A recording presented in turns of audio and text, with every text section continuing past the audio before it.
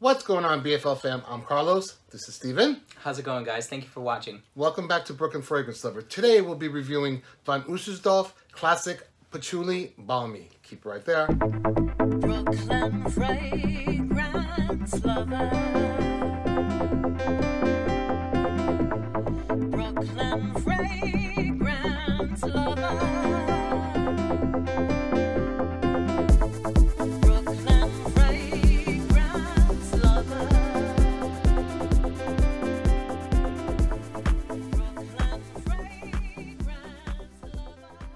Von Eusersdorff, it's not a house that's talked about a lot, although it should be because they do have quite a few great fragrances. I own several of their offerings. The creative director is Camille Henfling.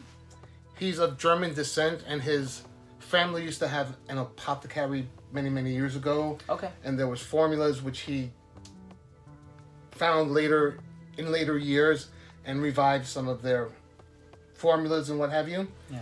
He is now in Amsterdam, inspired by New York, and the fragrances are made in Grasse, France. So we're all over the place here with Von Eusersdorff.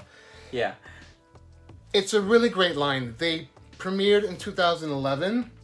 There was Classic Mimosa, Classic Myrrh, Classic Patchouli, Classic Vetiver, and Classic Orange. Yes. Nice. Cool. Those are all great. I do happen to like them very much. Okay. In 2015, they released Classic Opaponax, a great winter fragrance. It's very resinous. It's very I was gonna say amber colored like this. Okay. I got mine so early that it doesn't have a label on it. Oh, really? I'm pretty close with Camille, and we correspond a lot. And he sent this to me several months back, but I wanted to wait until it was colder weather because this is such a perfect fragrance for cold weather. It's not for the summer. Yeah, now is the season to wear it, I think, yeah. It's coming out later this year, 2018, and it's called Classic Patchouli Balmy, so I guess it's a flanker, maybe? Yeah, that's what I was thinking too, right? The Classic Patchouli is very good, but this is so much more. Is it really? Yeah, it's just really an amazing fragrance, in my opinion. I know this one has vanilla in it. Would you say it's a little bit sweeter? Nah. Not really. It's woodsy. It's patchouli. And mossy and stuff. Okay, I'll take a note, sure. So in the top we have myrtle, cedar, and myrrh, and black patchouli. In the mid we have more patchouli, tree moss, and sandalwood. And in the base we have even more patchouli, musk, and vanilla. Patchouli bomb, anyone? I had my mother smell this, and she loved it, by the way. It stained the card too? I'm looking for that. It didn't. It actually didn't. On this side it did. It did. All right. Wait, so yes, it's there. Don't spray on white clothing or white t-shirts.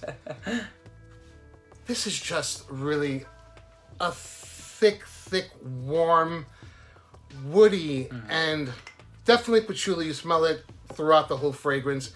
The sweetness is very minimal.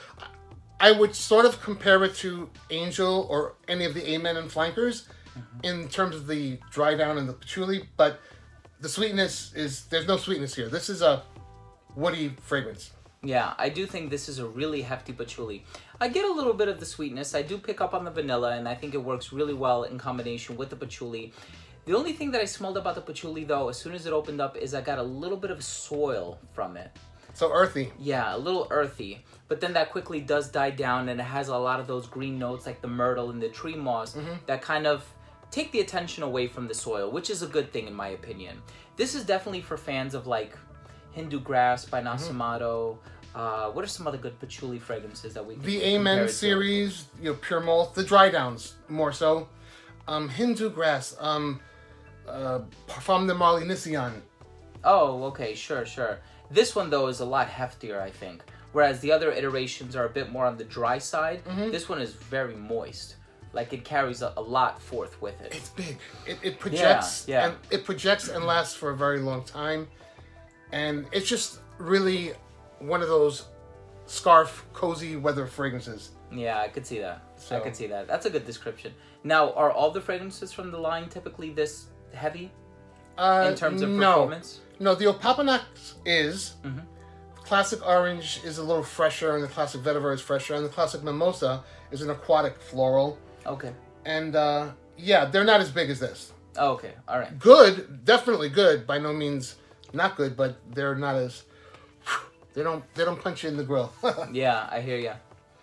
And is this powdery at all to you? Patchouli always is a little powdery. I was gonna say yeah. Always. A little bit. Don't you find it? I think it is a little bit, yeah.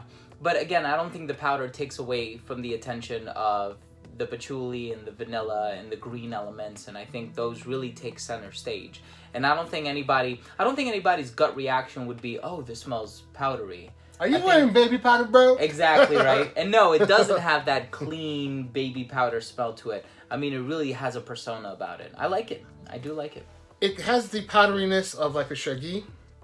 A little bit. Yeah, okay. I can see that. It's a great winter fragrance that I definitely think you should check out. These are not available. They don't even have a website, I don't think. Oh, really? There's a website presence, but it doesn't have much detail. But as far as in the United States, you can find it at Indigo Perfumery and at Twisted Lily in Brooklyn, New York. Yeah, Brooklyn. That's cool. So, yeah. So you can check them out if you like at those places where I told you. I'm sure they offer samples.